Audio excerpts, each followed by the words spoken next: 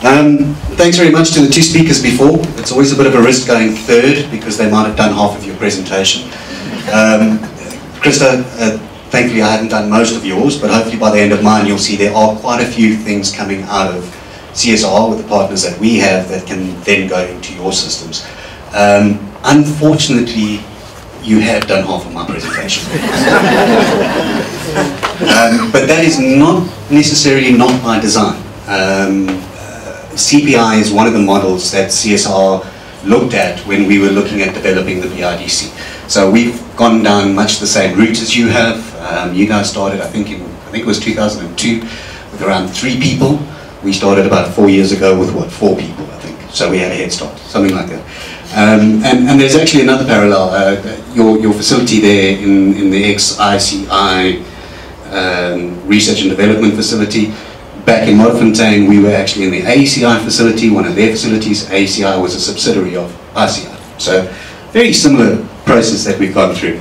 But I really want to speak about the South African context today and what it is that we need to put in place to start growing our biomanufacturing sector. So I do want to introduce a little bit more about biomanufacturing, which luckily neither of you did perfectly, so that was great. And look at what is the problem within South Africa, and it's exactly the same thing as what Chris was talking about.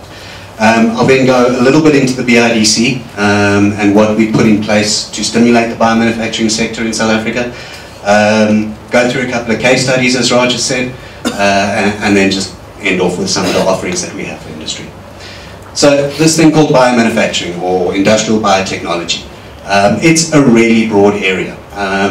Basically, it's the use of bio-based manufacturing processes in industry, but it covers so many different areas. So you have, where's this thing? So you have I love it when it does that. So you have agri-biotechnology, which covers natural products, new agro-processing methods, natural medicines. You've got healthcare biotechnology, looking at new medicines, new ways of producing medicines, biopharmaceuticals, new diagnostics. You have industrial biotechnology, which is really the underpinning processes, things like fermentation, biocatalysis, green chemistry, all of these things that are used to produce a wide variety of products. So you've got anything from commodity to specialty chemicals, biopolymers, various materials, down to bioenergy, ethanol, biodiesel. So it covers a very broad range of sectors. So to call this a sector in itself is a bit difficult. As Krista mentioned, this is really an enabling technology across a range of sectors. But why are we moving to biomanufacturing? We know we have a finite amount of resources. We're a growing population across the world. We're using resources all the time. And really we do have to find a better way to sustain ourselves. And biomanufacturing is that greener, sustainable technology that's been implemented now, and it is the technology of the future. And that's why there is so much interest in this space. Biotechnology, the processes themselves, have a much lower carbon footprint. They conserve our fossil resources. A lot of the time they are more specific than your chemical processes, and they also require fewer steps, so it makes them pretty economically competitive. As Chris mentioned, the hassle that we have at the moment is converting to what we have done in the past to new technologies and getting past that installed infrastructure. Biotechnologies also have the ability to create a number of products that are not possible by traditional synthesis. So things like biopolymers, biopharmaceuticals, enzymes that we use in our everyday life and things like our detergents. Those kind of things are not really possible, or not at least economically, by traditional synthesis. Not a new technology, been around for centuries. Beer brewing is a biotechnology. I know a lot of us partake in this particular biotechnology, I do. So that's been around for ages, and it is considered a red biotechnology. And there are a lot of instances of more higher tech red biotechnology, production of commodity chemicals, specialty chemicals, things like that. Green biotech is taking off, particularly with the whole biofuel revolution. There are a lot of instances of first generation and second generation biofuels, particularly in the US and Europe. And then white biotechnology, health biotechnology is really starting to get going now, but it shows a lot of promise going forward. I think it's 3 of the top 10 drugs in the world at the moment are produced by biochemical means. But we really are still, although we said this in the 90s, we are still at the beginning of this trend. This is going to be a massive trend going forward. South Africa does have a biomanufacturing sector, albeit very, very small. So I've just got a few examples up there. We do have the large commodity type biomanufacturing, things like Senman, SA Bioproducts. We've got examples in animal health, production of vaccines like OBP, Deltamune, flavors and fragrances. I've got Purus up there, there's Tubis as well. We've got some niche biotech companies, Kappa, JBS. We've got agricultural type biotech companies like Galtech.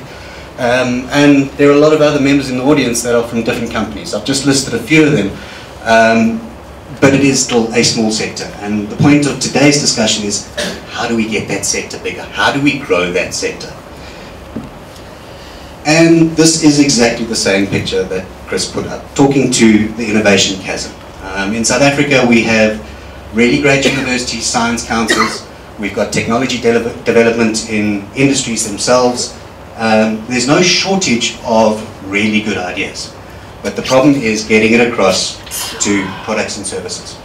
And it's that same innovation gap, that same TRL line, just represented in a different way. Getting products from your test tube or your flask to something that is really in the market, that is tangible, that is being sold, is the hassle that we have at the moment. Christo spoke a little bit about this little, thank you.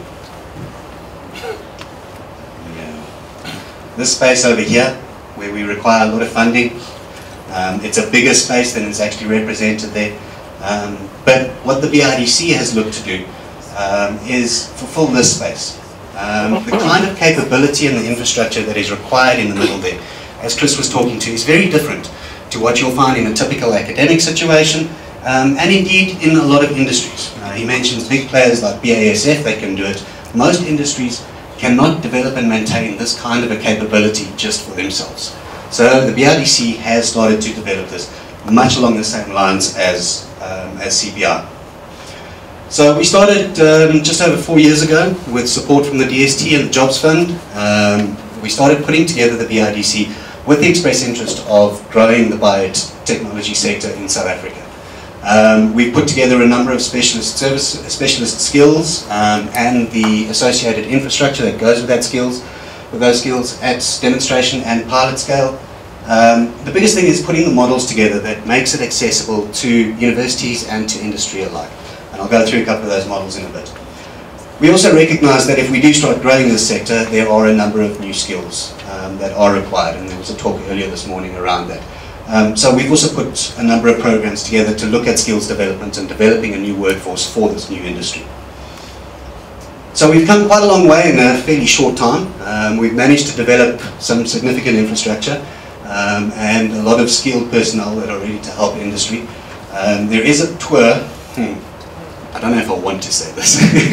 There is a tour tomorrow, 12:40. I believe it is quite full, but we do encourage you, if you have not registered so far, to come and see the facility. Please go up to the registration desk after this talk and see if there is still space. We'd love to see everybody down there. So yeah, we've developed the facility, we've brought in the skills, and in a relatively short time we've had a decent track record. We've supported just over 20 enterprises. We've put 75 new bio-based products onto the market, created just over 180 jobs, permanent jobs, over 200 temporary jobs.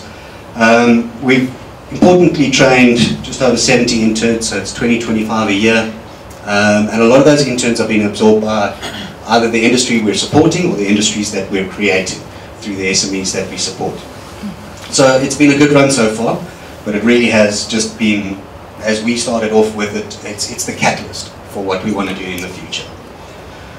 Just as an indication, as I mentioned, industrial biotech is fairly broad-based, and we have to think of it in the South African context. So it's not just typical biotech companies. We have supported some of those, and I have an example just now. We've also supported a lot in the natural product sector, so we've put out a lot of new cosmetics with natural ingredients. We've supported SMMEs in animal nutrition, in human nutrition, specialty chemicals, and even new agro-processing technologies. So it's been all the way across the board, and it's been great fun, both building the infrastructure, the capabilities, and the skills to cover all of those areas. In terms of where we represented across South Africa, we're mostly supporting SMMEs in Gauteng, but we do distribute across most of the country. And in terms of our own diversity across South Africa, the majority of the SMEs that we've supported are black-owned SMEs. Before I go into the case studies, I do want to talk a little bit about the models. We have implemented what is an open innovation type model, and we do see ourselves as fairly pivotal in a bigger innovation system.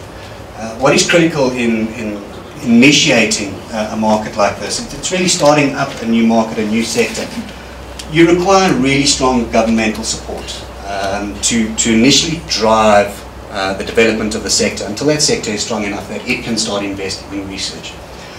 So we partner heavily with government departments. Primarily we partner with the Department of Science, but also with trade and industry, with environmental affairs, with agriculture, all of those industries that span across the sectors that we have. And then through a number of programs we look to support in this first phase. It's been particularly small and medium enterprises, but increasingly we're looking at supporting universities and established industries. We recognize though that we can't just support the industries themselves and we can't just give technical support. So we do look at offering a number of other services that are necessary to build industries and make them sustainable in themselves. So through this we have focused as a technical center predominantly on the product and process development, on contract manufacture, and on training and skills development. On the product and process side, we employ an agile manufacturing approach, so we look to get a minimum viable product out to market as quickly as possible, and then we refine based on market feedback. From a skills point of view, we're not an academic training center. We have a lot of people that come in and do masters and PhDs with us, but the focus of the BRDC is really on experiential training, hands-on training, getting your hands dirty. Now, yes, you didn't actually get hands dirty in the fermentation. Okay. Don't follow my lead on that one. But really getting in there and learning how to do these things properly. But to have a sustainable entity when it leaves us, we need to be able to provide so much more. So with our partners or directly, we create access to further funding for implementation, partners like the IDC. Where we can, we provide business support internally, or otherwise we partner with incubators to provide business support. And through the variety of partners that we've built, we provide access to markets for a lot of the entities that come to us. So let's just look at a couple of examples. I would love to tell the stories of all the enterprises we've supported. They're all fantastic. They each have their own nuances and the fun that we've had with them. But in the interest of time, I've just selected 3. So we'll start with somebody in the audience sitting next to me. So with Alvima. Alvima came to us with a good product, a good idea to do a fortified product using moringa. And they had a small process, associated small market. What we did for them is we created a standardized production process, a standardized formulation, a number of different products. And having this product diversity allowed them to enter a lot of new markets. And that resulted in increased volumes. So we put them in contact with a contract manufacturer. We transferred the technology to the contract manufacturer. That obviously then moved into bigger volumes. It's now getting a little bit of a runaway, actually, almost, where the market is now extending across Southern Africa, and the volumes are getting really significant now. Makikele will probably tell us a bit later that she's gone on to do her own manufacturing facility now. So really great success story. In no small part, I think due to the drive of the business owner. But one of the points I want to make here is it would not have been possible without developing that initial public-private partnership. In this case, the private partner is obviously Alvima. The initial public entity is BIDC, but that really extends to the government support that made BIDC possible. Without having that entire chain, the support would just not be there within this country, and we wouldn't have a story like this. The next one is Optimus Bio. Optimus Bio is a spin-out company from the CSIR. They provide a range of green cleaning products, both for household and industrial use. Over the last 3 years, we've developed and transferred 21 new products to Optimus Bio. They are currently renting space on the CSR campus, and they're back integrating their process. So Optimus Bio is doing really well. The point with this one is that sometimes CSR sees a gap in a market, and we actively encourage the development of enterprises to fill that gap as far as possible. The other point I want to make on this one, which doesn't really come through here completely, is the importance of addressing entire value chains. So you'll get limited impact if you just get a good enterprise out there into the market. But if you understand that market's value chain, their supply chains, their distribution partners, you can make a much greater impact. So in this case, one of the real stimuli for developing Optimus Bio was a number of industries were coming to CSR and saying, we want cleaner replacements for our cleaning products, greener replacements. And so we started looking into that, and through developing those solutions, we realized it would be a better idea to develop a spin-out company with those solutions. So we did manage to get the products to those initial companies. Through the development, we then saw that a lot of the ingredients and products were applicable to other industries. So Optimus Bio now supplies ingredients and or products into other companies. So that's allowed a number of other companies downstream of Optimus Bio to diversify their portfolios and increase the market. So from us just looking at one particular company, we've now addressed a value chain, we've created economic value, we've created jobs across that value chain. So it's important to understand the entire sector that you're working with when you work with a single enterprise. The final example I want is one of our examples where we're looking at technology that is not just locally competitive. So JVS Biotech, a small company, they got the license to produce IGF. Not going into technical details today. IGF is a high-value component of media that's used in the production of biopharmaceuticals. So they got the license, they came to us, we did validated the production processes, and we're currently manufacturing for JVS under contract. The important part here is that the samples that we have produced have been independently validated to be better than the gold standard. That gold standard, by the way, is produced by a large multinational in Europe. So what we're doing here on the southern end of Africa is not only competitive, or not only the same, but is competitive with international markets. So as a country, we must not think that we have to develop technologies that are just locally relevant or regionally relevant. We can develop processes, technologies, products that are internationally relevant. And we must not limit ourselves to that. Their order volumes are increasing. When I say the volumes are increasing, I think it's going from 1 litre to 2 litre, but that's in the order of millions of dollars difference. So it's really, really going well at the moment, and another one of our success stories. So just in terms of summary, we cover a fairly broad range of sectors through the enabling technology of industrial biotechnology. Through around about 2 decades of experience, it's almost 3 decades of experience now, in biotechnology, and through the support of the Jobs Fund, we've managed to create a facility that really can assist a wide variety of industries.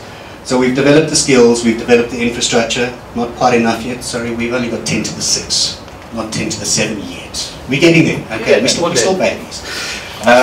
But we've developed that infrastructure, the capabilities. We use our own bespoke technologies as well as our experience in the field to assist the industries with the products that they need. And then we also offer a number of other things, as I said, either by ourselves or through our partners. Things like regulatory support, engineering support, market access, linkages. There are a lot of things that we offer to the industries and the SMMEs that come through our doors.